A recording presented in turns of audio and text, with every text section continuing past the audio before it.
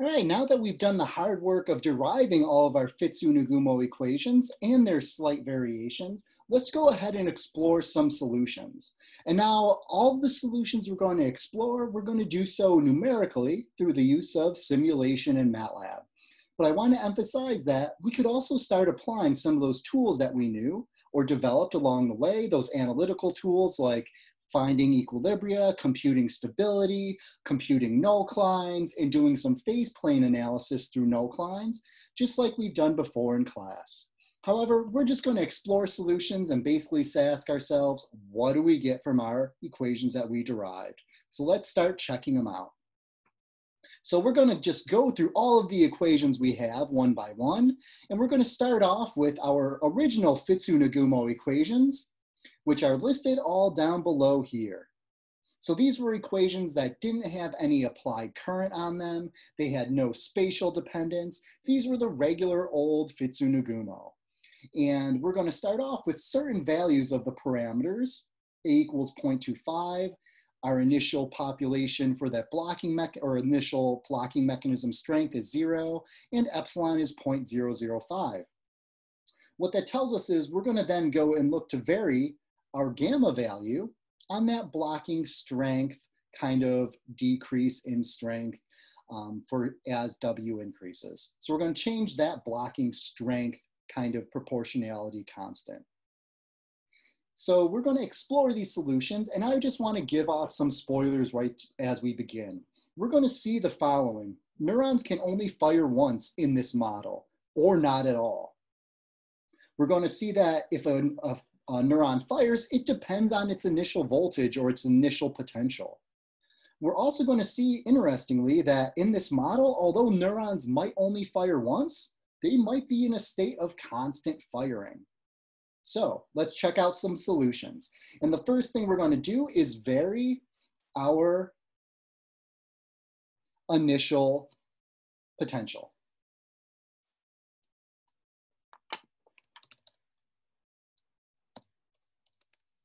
And in this model, the way I have this set up is so we can give this an initial potential and then different gamma values. So let's try an initial potential that's actually less than A. In terms of our initial potential is then less than that threshold, so we would expect the neuron not to fire. So let's try something like 0.2, and let's just try a gamma value of, say, I don't know, 5. All right. Now let's take a look at our solutions. Well, these solutions, what they look like, we have the voltage potential in blue, the blocking mechanism strength in red. Let's just zoom in a bit here.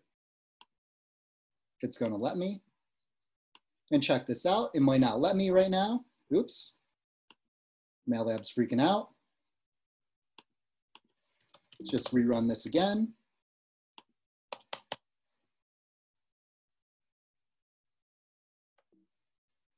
MATLAB and Zoom apparently don't get along well.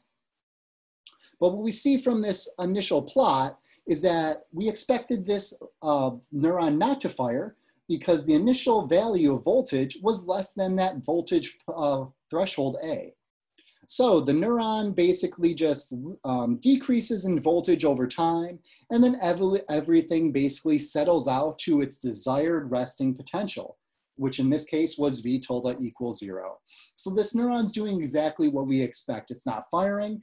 The initial voltage potential is less than that threshold. Let's bump up that threshold value though. So the threshold value is 0.25, so let's try something like 0.3 and keeping gamma the same. And in this case, lo and behold, we see that our neuron goes ahead and fires. The initial potential, again, is greater than that threshold potential. So we expect the neuron to fire. However, it doesn't continue increasing forever. It starts to decrease once that blocking strength gets strong enough. And we see that nice voltage potential signature where we see it overpass or overshoot the resting potential and then eventually kind of go back to where it wants to be.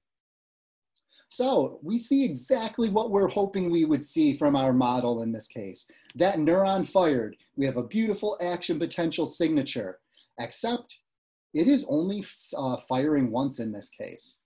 Well, let's go ahead and just change the gamma value now that we have a neuron that's firing. So let's try now a gamma value of, instead of 5, let's try a gamma value of, let's say something like 1. What does our neuron do? Well, in this case, the neuron still fires. Our original or initial voltage potential is greater than that threshold. It fires, but if you notice, it actually takes a little longer to recover. Basically, what we saw in that gamma value down below on the right-hand side was that gamma value, since that value is lower, that blocking mechanism is not dissipating as quickly. So we don't expect the voltage to recover towards its resting potential as quickly in this case.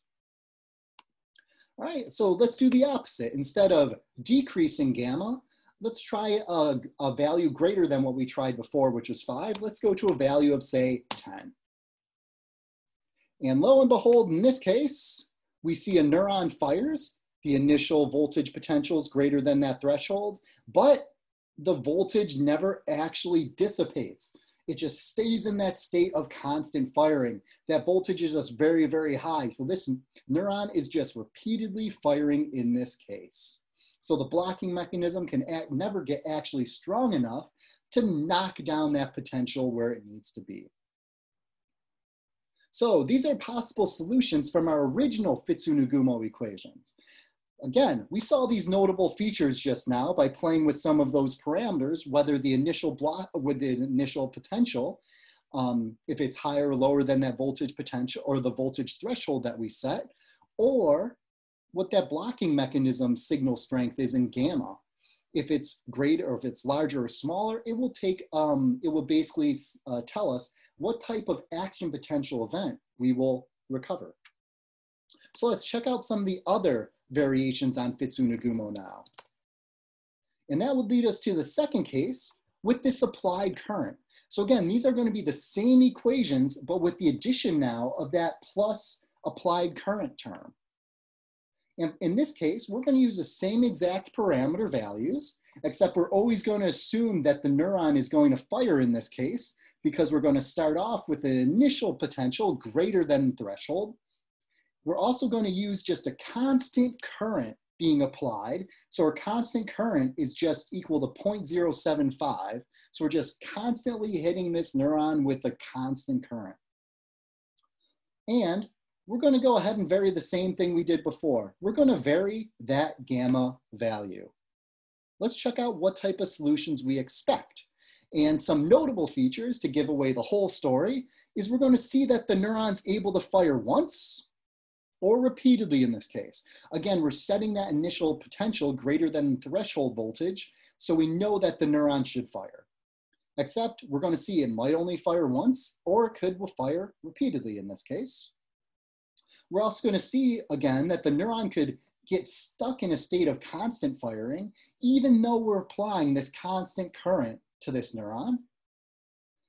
The other interesting aspect, though, is if we see this neuron fire repeatedly, as in produce periodic bursts in the output, it's actually quite interesting because this constant current that we're applying is enough to basically let that neuron take that constant current and translate that into periodic bursts in output, which is quite fascinating because we're taking, again, the same FitzHugh-Nagumo equations, except just adding a constant term at the end of the voltage equation. So let's check out some of these solutions now.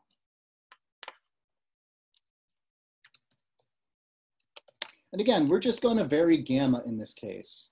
So let's try some values of gamma that are lower and then kind of keep growing larger and larger. Let's try a value, say gamma equals 1.0.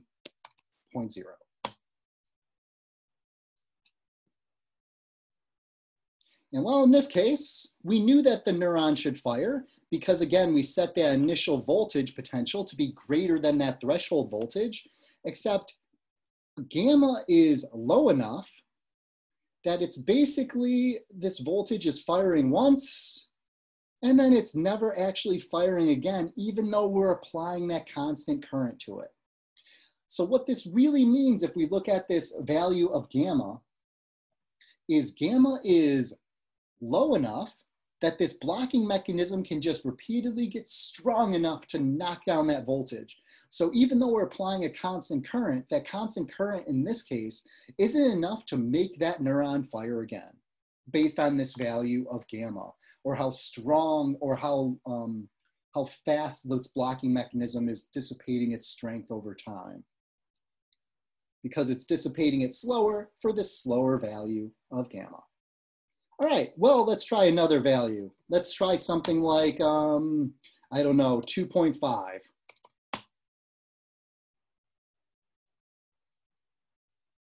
And well, in this case, increasing that value of gamma, we're seeing a periodic burst in the output now. Our neuron is firing over and over in this case. And now let's think about that for a second. We are applying a constant current to this neuron, and this neuron is translating that constant signal into periodic bursts in output, which is something really cool, and a signature we actually see of real neurons. So this model is actually doing quite a good job describing this action potential dynamics. Now, why would increasing that value of gamma lead to more periodic bursts in behavior? Well, again, when we think about what gamma represents here in this model, increasing that gamma value will basically increase the rate at which the blocking strength decreases over time. So this blocking strength is dissipating a lot faster, which allows this voltage to basically just recover and recover enough that it can actually keep firing due to that constant current being applied. All right, let's check out another solution. This time, let's increase till 5.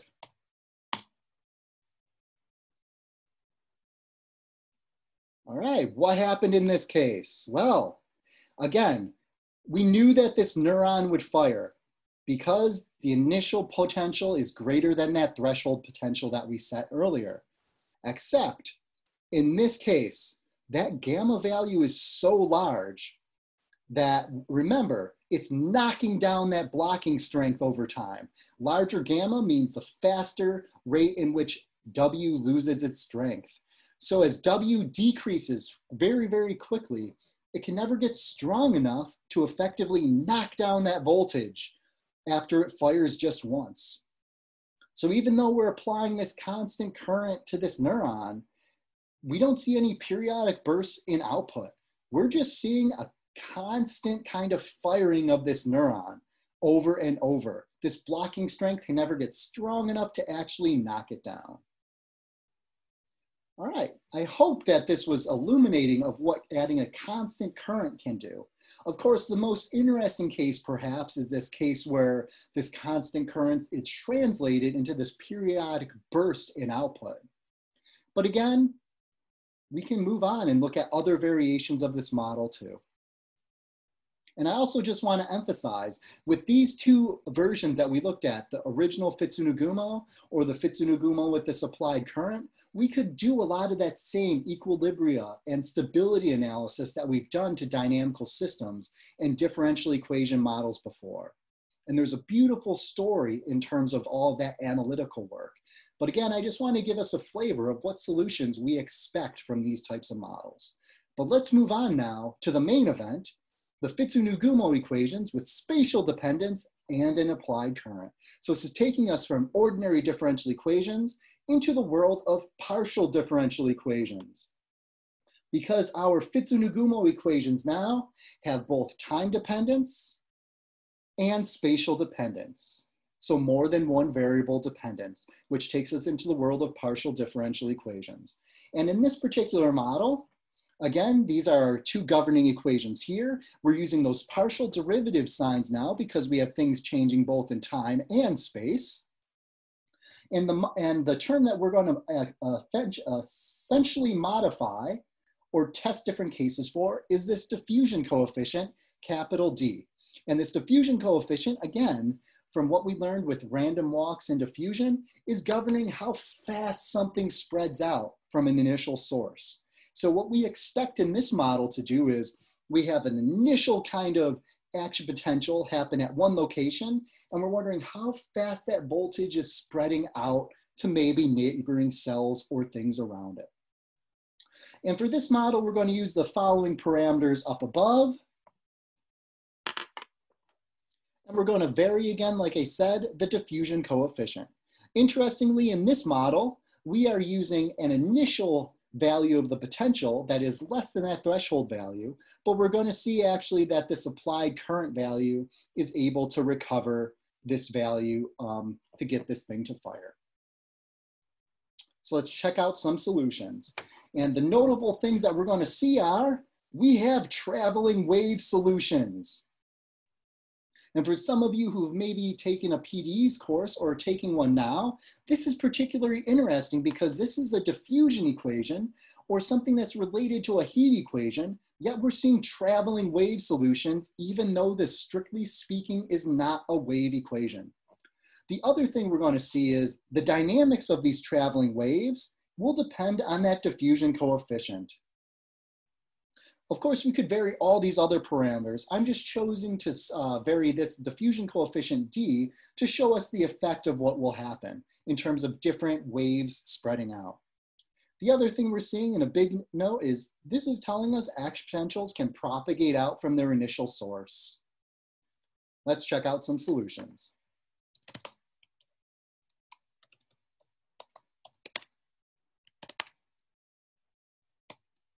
So, in our model, again, we're going to vary the diffusion coefficient. So let's start off at a very small, kind of modest value and see what happens. So a diffusion coefficient of 0.1 leads us to the following dynamics. Well, we have that initial action potential happening around 0. What's actually happening? Well, it looks like the neuron might be firing if it keeps going here. There it goes, it fires, but it actually doesn't spread out.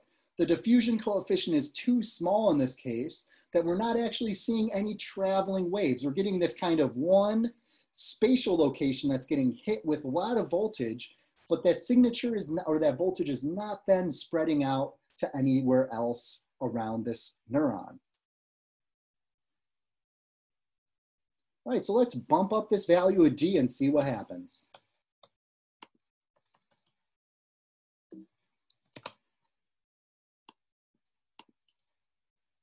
Instead of 0.1, let's try a value of, say, let's go to a value of 1. In this case, we see that initial action potential event is enough to lead to two distinct kind of spikes that are spreading out in both directions from that initial source of that action potential. And we're seeing more and more of these spikes happen and spread out as we get over time. And these spikes are very, very narrow kind of in their electropotential or their potential values as they're spreading out.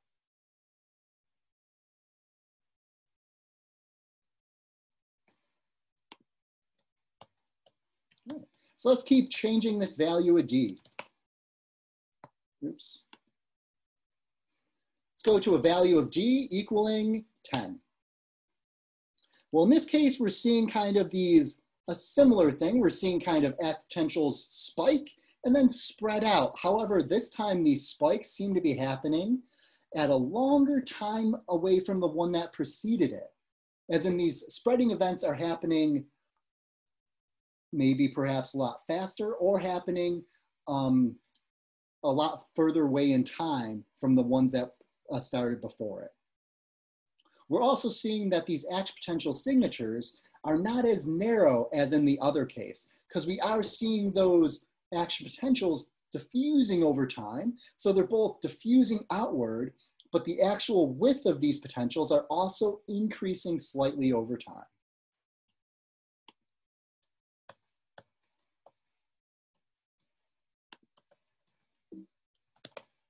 All right, finally, let's bump up that value even further to a value of the diffusion coefficient being 100. And let's check out the solutions in this case.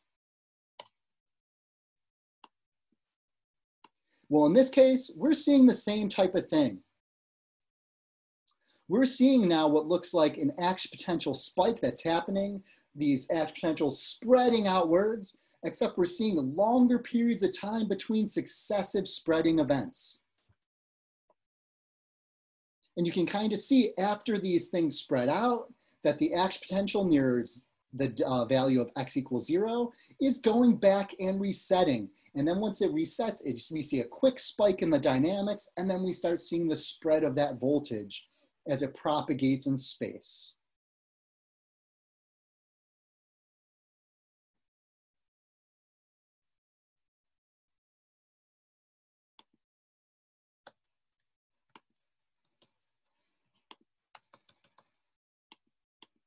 All right, so hopefully this gives you an idea of some of these traveling wave solutions that are possible from our FitzHugh-Nagumo equations that have both spatial dependence as well as an applied current acting on them.